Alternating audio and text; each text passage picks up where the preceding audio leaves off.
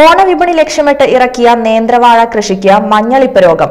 ഓങ്ങല്ലൂർ കള്ളാടിപ്പറ്റയിലെ ചെപ്പിലക്കോട് പാടശേഖരത്തിനോട് ചേർന്നിറക്കിയ വാഴകൃഷിയാണ് മഞ്ഞളിപ്പ് രോഗം മൂലം നശിച്ചത്. ലക്ഷക്കണക്കിന് രൂപയുടെ നാശനഷ്ടമാണ് ഇതുമൂലം കർഷകർക്ക് സംഭവിച്ചത്.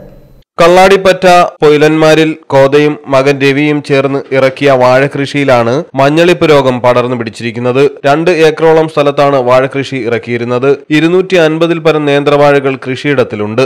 ഇലയിൽ മഞ്ഞ നിറം വരികയും വൈകാതെ ഇലകൾ ഉണങ്ങി ഒടിഞ്ഞു തൂങ്ങുകയുമായിരുന്നു. ചില വാഴകളിൽ കുല വന്നിട്ടുണ്ടെങ്കിലും അത് ഉപകാരപ്രദമാകാൻ സാധ്യതയില്ലെന്നാണ് കർഷകർ പറയുന്നത്. വാഴകൾ വെട്ടിക്കളയേണ്ട അവസ്ഥയാണ് നിലവിലുള്ളത്. കൃഷിനാശം കൃഷി വകുപ്പിനെ അറിയിച്ചതായും കർഷകർ പറഞ്ഞു.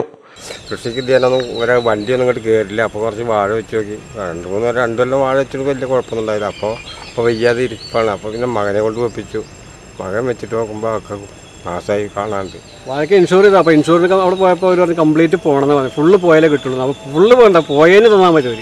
നഷ്ടപ്പോൾ ഞാൻ 1 ലക്ഷം റുപ്യ ചിലവാക്കിയത്. വേലിപ്പണി ഇതിൻ്റെ കന്നും വിത്തും പണിക്കൂലി ഇതെല്ലാം കൂട്ടി 1 ലക്ഷം റുപ്യ എടുത്ത് ചിലവാണ്.